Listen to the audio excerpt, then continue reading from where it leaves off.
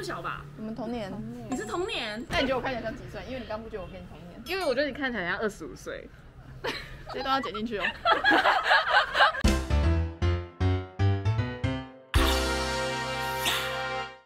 嘿，我芊芊呐，爱记起赞购、起订阅、起刷介绍，和你所有的朋友哦。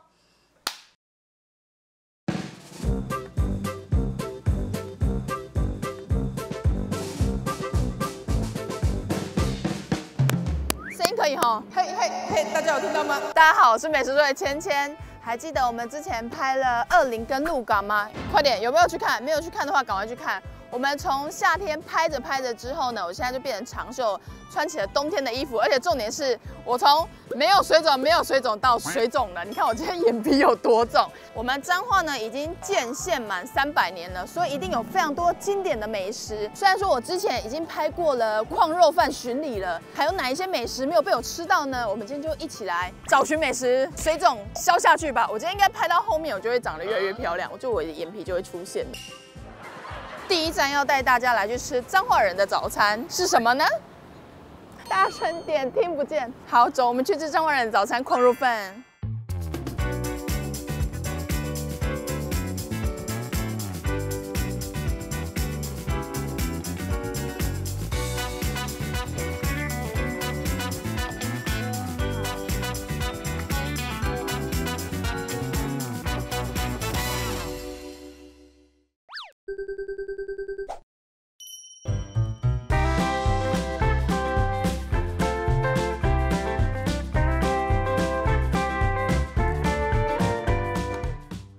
吃我们的毛，他人好多，这时间都10点了。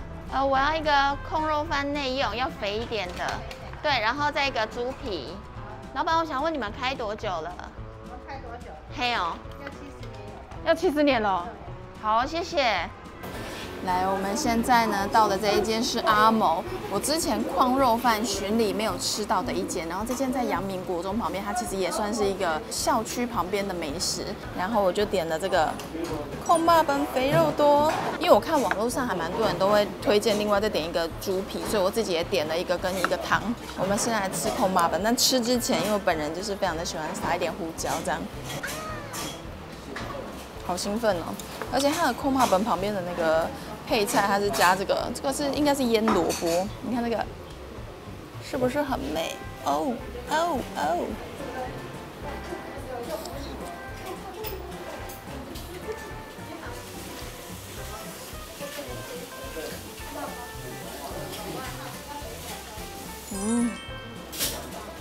它是属于那种软嫩，但是不是入口即化那一种，还是带有一点点口感。然后它是微咸中带甜，它其实咸度不会到非常的高。然后饭粒的话是粒粒分明，但有点偏软。萝卜的话，我觉得我刚本来是想说它口味上可能会蛮重的，但它的萝卜是刚刚好那一种。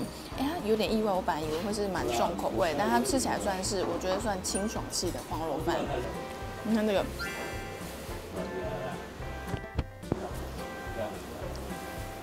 我的控肉饭里面还有这个辣，然后我刚刚有单点一个猪皮，我看网上很多人都会推，所以我就来点一块吃吃看，因为我本身也是个超级猪皮爱好者。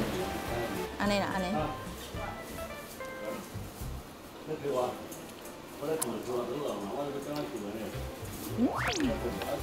它跟刚刚控肉的那个味道其实差不多，就是那种咸度没有到很高，微咸中带甜的那一种清爽。然后我还蛮喜欢它的皮，是因为它卤的非常的软，但它不是烂的那一种。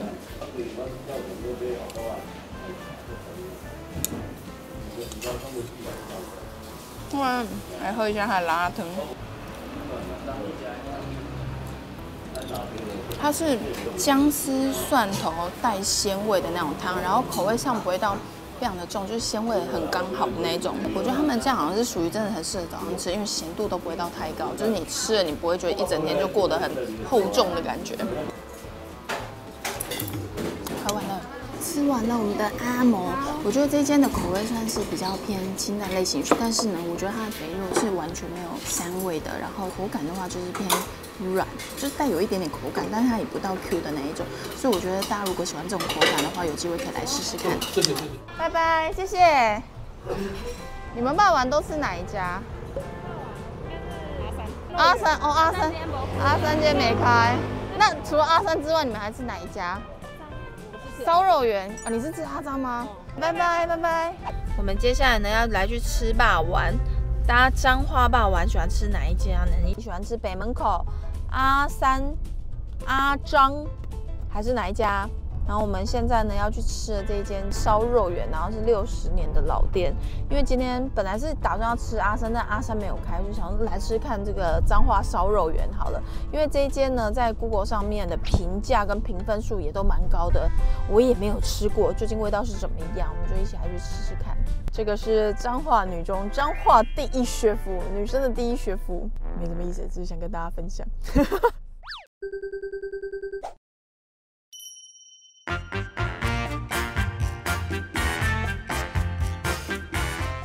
我要一个肉饺霸丸跟一个脆丸汤，谢谢。好，我们接下来吃的这一间呢是彰化的烧肉圆烧霸丸。这一间呢它价格非常的实惠，这样一颗才30块，重点是这一碗汤。2K 啊，才10块钱。我刚刚点的时候稍微给它小小的吓到。然后它有分2种，一个是肉饺，一个是肉丝。我点的这个呢是它的肉饺霸丸，而且我们企划，因为它是你知道很专业的，他就说这间通常都是在地人来吃，比较少观光会来吃。它的那个皮吃起来，我刚刚在分开想说要拍它的剖面的时候，本来想说会不会非常的 Q， 但它是 Q 软的那一种。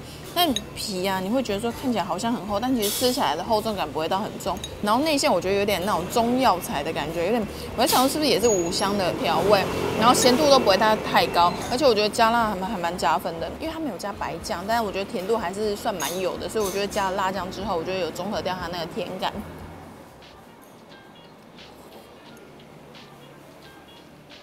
我觉得意外的，我觉得还蛮香的。因为我刚才想说，因为我在看那个网络上的图片的时候，我在想说，这个感觉油泡式的霸王，感觉我应该不会喜欢，但我觉得还 OK。然后下一个是这个脆丸汤，这碗才10块钱呢。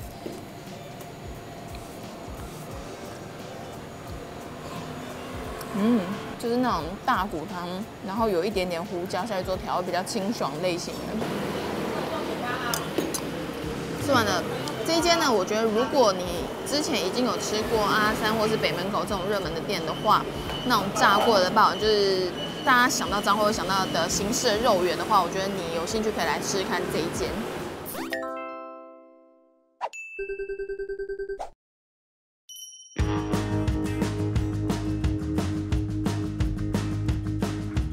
扇形车库是来彰化一定要逛的景点吧？而且这边已经有101年的历史了哟，从1922年到现在。彰化这边它算是山海线的交接处，所以可想而知它运输量非常的大。这里超级适合拍照，大家来的时候记得一定要 hit 起来。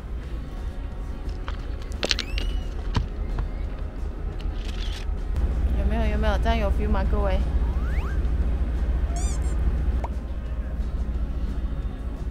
嘿！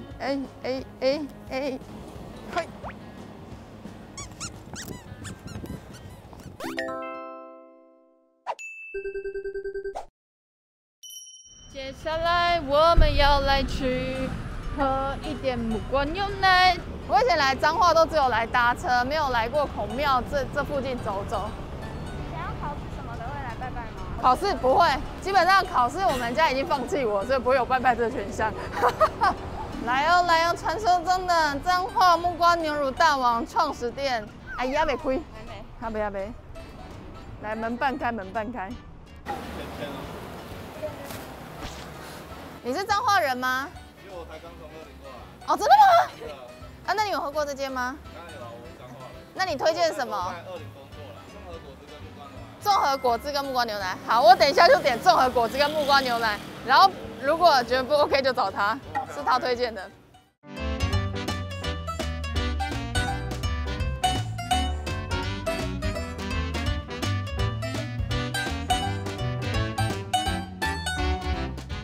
那个我要3杯木瓜牛奶跟1杯综合果汁。老板，我可以问你们开多久了吗？1958到现在。怎么会出胜数给我？糟糕，1958到现在。哎，大家自己算。我跟大家说，我本来是想要买到对面的孔庙去逛逛的，但是呢，我发现他桌上有个特别的东西，是我只有在彰化看过的这个，所以我想说，我们顺便在这里喝一喝，然后玩一下它。老板，我有个问题，我可以想要偷偷问，它这个怎么用啊？它就是你看，这是星座的，你就是挑你的星座，投钱进去之后，它会给我幸运数字吗？对，它会转，然后有一个幸运数字，然后这里有个洞会掉签出来。掉签吗？好，会有签。好，谢谢你。我就换一台给你。好，大家，我现在呢在喝彰化木瓜牛乳大王创始店，我就来喝看这间创始店的木瓜牛奶味道是怎么样。哇，很棒哎！它的那个木瓜的香味啊，非常的够，然后跟牛乳搭配的刚刚好，而且它是尬的非常绵密的那一种，所以你不会喝到那种很重的那种碎粒感觉，而且非常绵密跟滑顺，好喝哎！我再让我喝一口，因为我刚刚遇到那种专业的观众，像中华人，他刚刚推荐了我综合果汁，我们来喝看综合果汁。综合果汁也很好喝哎，我本来以为会非常的甜腻，但是不会啊，因为我点半糖，而且它喝起来还蛮清爽，口味是很浓郁，但是又是清爽派的。西瓜柠檬呐，我跟你讲，大家来，除了木瓜牛奶之外，一定要点一下它的西瓜柠檬。我本来在想说柠檬的那个酸味会不会太重，跟西瓜整个打在一起，没有，它融合的非常好，你吃得到西瓜本身的那个香气跟甜味，那个柠檬的味道就会慢慢的窜出来，所以它存在感不会到太重，超清爽，真的适合夏天哎，这杯好好喝。我跟大家说，我会做的内容其实还有一个原因，就是这个。大家有看过这个吗？就我以前好像在那种就比较老店，我先搜寻一下我的金牛座和迪迦。他转了，我签掉下来签。我来看一下金牛座的运势哦。转盘号码我是34，所以你要对34。我的幸运是小吉。好，没关系，我们不要看小吉，感觉不吉利。个性呢，非常爱好干净，做事有条理且富有知性。判断力强，是个完美主义者。好，我们就念到这就好。我觉得这个签非常的准。我光前面非常爱好干净，我就觉得这很值得大家如果有看到的时候可以投一下。这台机器不知道谁做的，做的真好，很棒哎！大家来，我觉得还蛮推荐大家可以点看西瓜柠檬的，因为真的是出乎意料的好喝。然后呢，接着我们就来到对面的这个孔庙。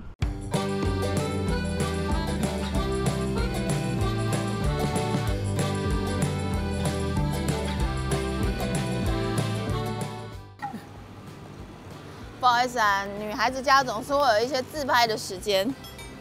这间孔子庙它的年纪也非常的大，跟彰化县建县差不多年纪。很多学生呢买完饮料之后就来这里走走踏青，是踏青吧还是约会？你是来踏青还是约会？是来拜拜。哦，来拜拜。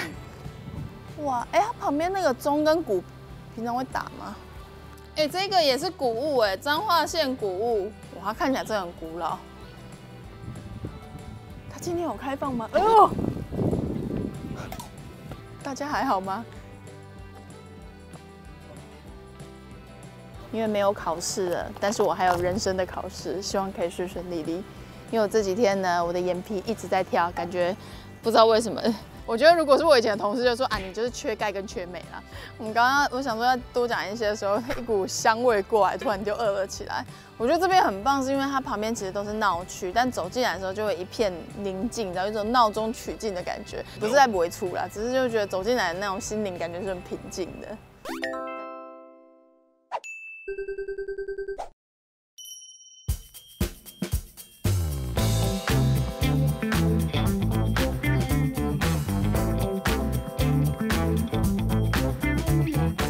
我们现在呢，一转眼来到永乐街，这里还有一个美好永乐这家，美好永乐。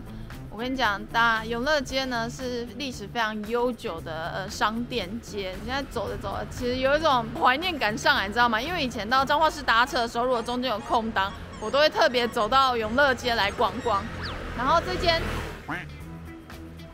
叫天后宫，但它是内妈祖天后宫，就它名字。因为彰化以前是彰化城嘛，它是在城内的，所以叫内妈祖。然后城外呢，还有另外一间是叫外妈祖。来永乐街还有一个很重要的记忆，就是我都会来这里的盖库家族拍大头贴。我记得有2家，还是我记错？就是一间是盖库家族，它对面好像还有一间。然后拍完大头贴之后呢，你就会请店员帮我们画，因为店员都画的比较可爱。然后我们现在走进来，还有很多这个，这很适合拍照哎。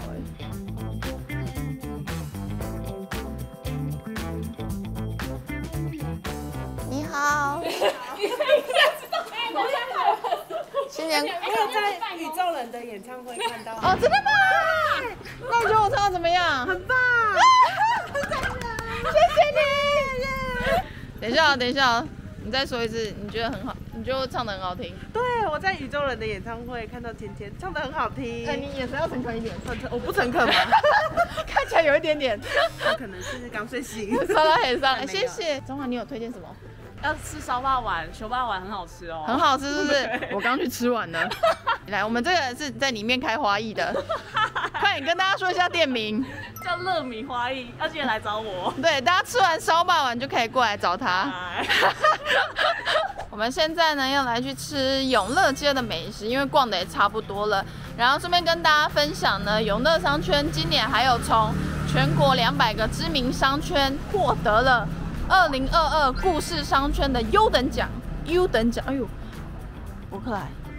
我以前学生时期的时候很喜欢来买衣服，因为就很便宜，然后就是又很流行性。不行，再讲下去我们没办法去吃东西了。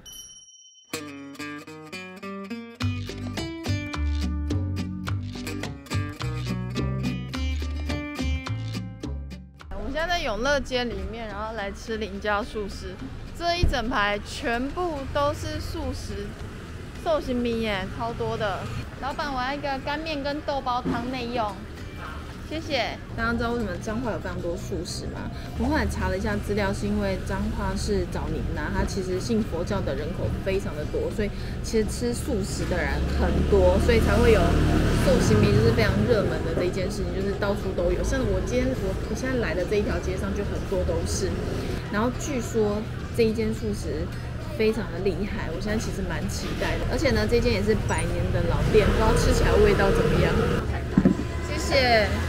哇，我跟大家说，它真的味道超香。然后我点了，它是网络上我查它标配是干面加上它的综合汤或是豆包汤。你看它的干面，这个是还有笋饺的，然后跟豆包，我来拿一下它。然后旁边这个啊，是很多大家网络上的人都会特别提到，就是他们会加它的番姜酱。我们来加一点点好了。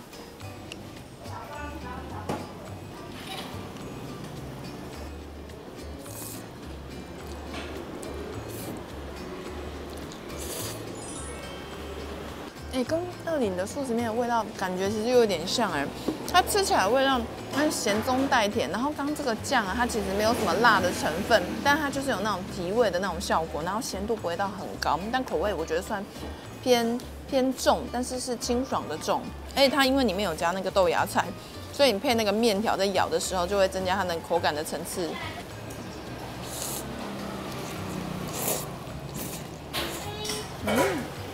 我来喝看这个综合汤，它的豆包非常有名，我来吃吃看。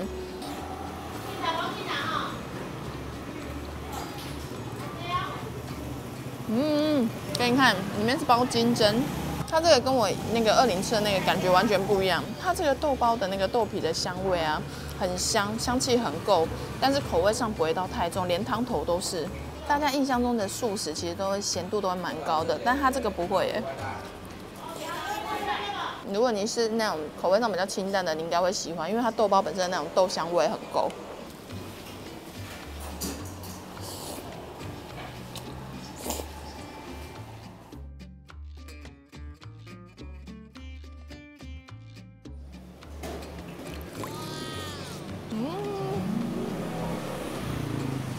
我跟大家说林记素食，因为我之前小时候非常的喜欢吃素食，然后20的那间素食面我算是吃蛮习惯的。我觉得它跟这一间素食完全是不同路数的。它的底其实感觉有一点点像，但它之间的味道是比较偏清爽清淡的类型。然后我很喜欢它的那个豆包，因为它的豆包是吃得出来它的豆香味，然后调味的咸度都不会太高。因为以往其实大家对于素食的印象都会觉得蛮咸的，但是它这个像豆包或是豆轮那些，我觉得都不会。然后后呢，就好像结束了，是不是？没有，就是还有一碗什锦面。这是我们刚刚点，然后老板多给我们的。我想说顺便来吃看，因为它什锦面还蛮特别，是你看它这里也有金针跟木耳。哎，它这个什锦面料很多哎。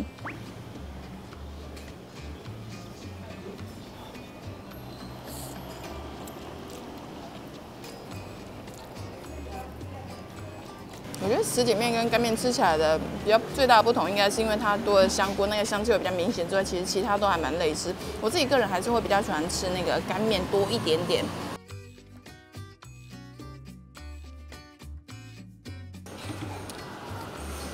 有点小变形，大家来记得干面，然后看你是要点它的汤，或是单点它的豆包放在面里面，我觉得都非常适合。然后请记得一定要加酱。蛤蟆，50年老店，对，无缝无缝接轨。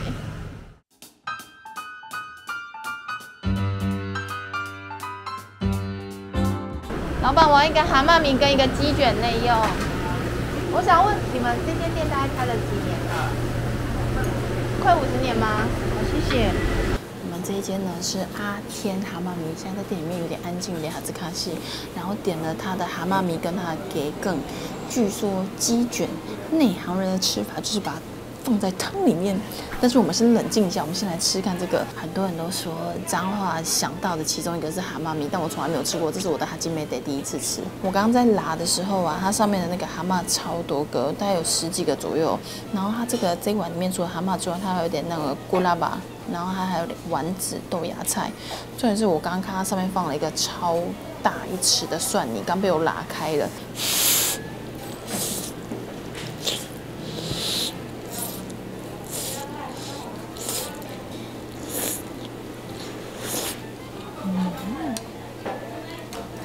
汤头大骨味道超级浓郁，因为你看它颜色看起来很清对，但它其实味道是很浓郁的。然后我刚才想说，它蛤蟆放那么多，味道喝起来应该会很鲜，但我觉得它就是比较偏大骨鲜，我倒是觉得还好。可是我觉得汤很好喝。我来吃看鸡卷，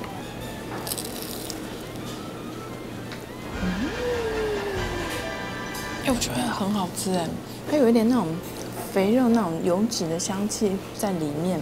然后它有点，我在猜应该是荸荠，还是就它有那种脆脆的那种口感，然后吃起来就是很丰富，然后咸度也非常的适中。我们来泡在里面试试看。内行人要泡在里面，不知道是不是我只有看到一个留言是打这样子啦，不知道那留言是不是骗我。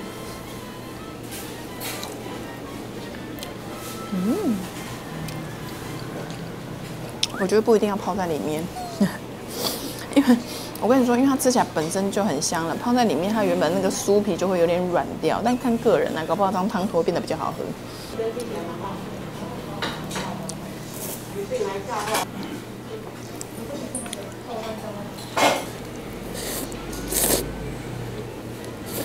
它这种辣就有点那种豆瓣酱辣，重点是它的那个咸度不会到很高，微微带辣，我觉得不错。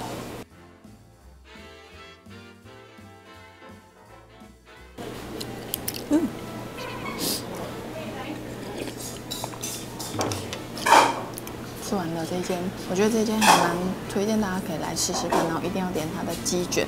蛤蟆汤的话，虽然说鲜味不够，但是我觉得它大骨本身的味道其实是算浓郁的。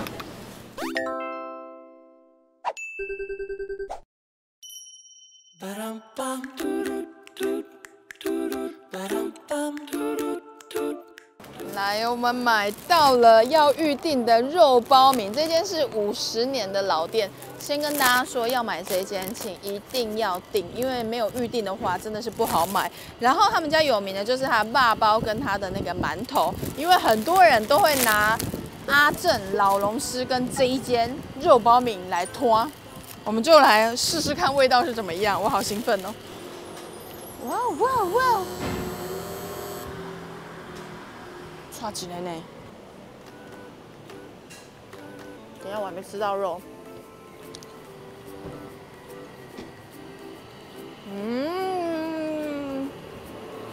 它跟老龙狮的路数完全不一样哎，外皮啊是有 Q 劲的那种，就是咬人是带有一点点嚼劲的，而且它的厚薄程度很刚好。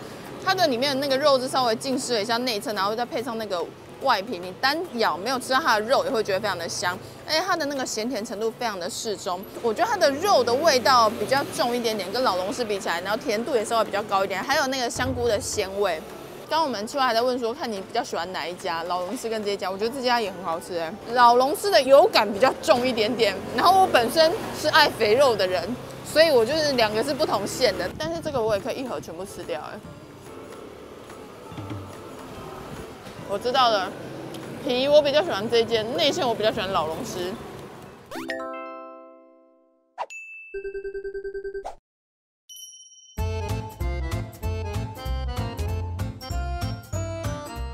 我们现在来买下彰化人的下午茶，里面是我之前存很久的一个名单。阿珍炸饅头。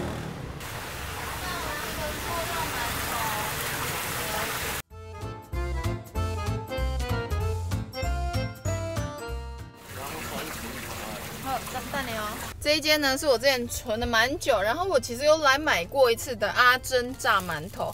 我跟你说，我们通常吃挂包，它不是用挂包皮吗？它是把挂包皮改成炸馒头的方式，然后做成一个挂包。重点是它这样子一颗才35块，超级划算的。给大家看一下，它就是那种挂包形式，里面有花生粉、咸菜、五花肉在里面。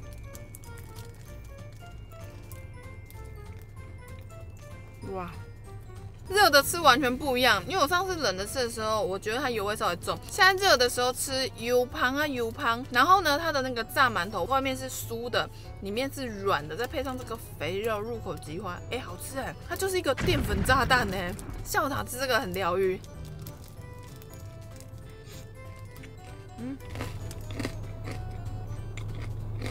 但我觉得真的要肥一点。我刚刚吃到它的瘦肉，我觉得它瘦肉就稍微比较偏干，比较可惜。但它的肥肉的味道香气真的很重，很够。吃完了阿珍炸馒头，我推荐大家可以2点到3点人比较多的时段来买，然后热的时候立刻就吃，因为我觉得热的吃它外酥内软，吃起来很香，而且你知道肥肉多，它的肥肉口感真的还蛮好的。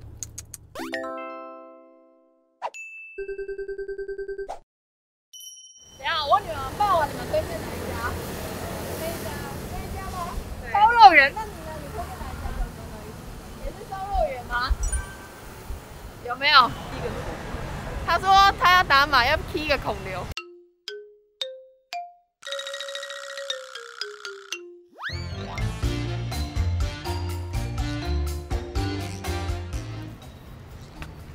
我要从外面入境，我要这样子走。嗨，大家，我们今天呢拍完了彰化市，然后吃了非常多的老店，像是烧肉圆。我今天其实就是有遇到那个观众或是彰化市人的时候，我都有问一下他们有没有推荐霸丸，有3组都推荐我烧肉圆，所以大家如果来的话，有兴趣可以吃吃看烧肉圆。我自己今天最喜欢的其实是彰化木瓜牛奶大王的那个西瓜柠檬，因为我觉得它西瓜柠檬有让我惊艳，因为我觉得喝起来非常的清爽。还有那个肉包米，肉包米我觉得蛮推荐大家可以买来当伴手礼的。然后我刚其实还有多买了它的那个鲜奶馒头，我觉得鲜奶馒头也很好吃，就是它的甜度不会到太高，然后咬着是很香的那一种。还有阿珍炸馒头，请各位务必现炸现吃。还有阿谋啦，我觉得阿谋，如果你口味上比较不是那么的重口味，或是你平常早餐想要吃看空霸本，但又怕太 heavy 太厚重的话，阿谋其实也蛮推荐大家可以去试试看的。这一次呢，整个逛下来，我其实觉得逛着逛着会有很多回忆在里面，因为其实我以前来彰化市的时候，通常都是搭车。然后很快速的快闪，像之前拍矿肉饭，然后或是搭车就是稍微逛一下永乐街，没有好好的认真走进去里面逛。彰化总共拍了3集，分别是我自己的家乡20，然后很有人文历史的鹿港，就是我们计划住的地方鹿港小镇，然后再来的话就是彰化市，所以呢大家有兴趣也记得来彰化玩哟。再不，如果大家还有推荐彰化的美食，或是有哪里很好吃又好玩的话，也可以在下面留言跟我说。那今天的影片就到这，非常感谢大家看影片。这支影片呢，我就要吃着我的肉包米做结尾了，大家拜拜。